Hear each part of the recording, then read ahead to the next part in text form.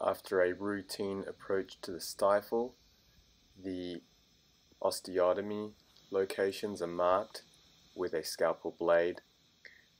These osteotomies must be axial to the peaks of the ridges, but the block must be wide enough to accommodate the width of the patella. The most distal and proximal extents of the block recession are also made.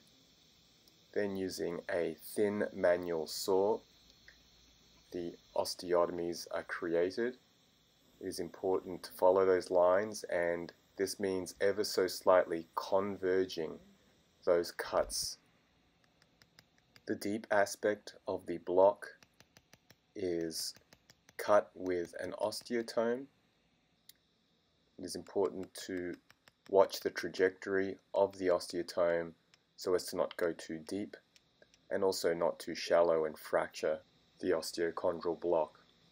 The block is completely released by sharp excision proximally, and an osteotome is again used to remove approximately 2 to 3 millimeters of bone in a dog of this size. It's not uncommon for this trabecular bone to be fragmented and removed piecemeal, as you can see here. It is important to make sure that the groove is deepened well proximally, as this is where the patella tends to first spontaneously luxate.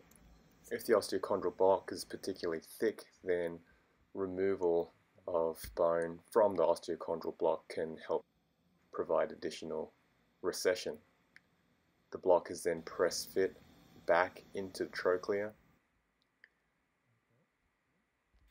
and the block recession is assessed to ensure that adequate depth has been achieved.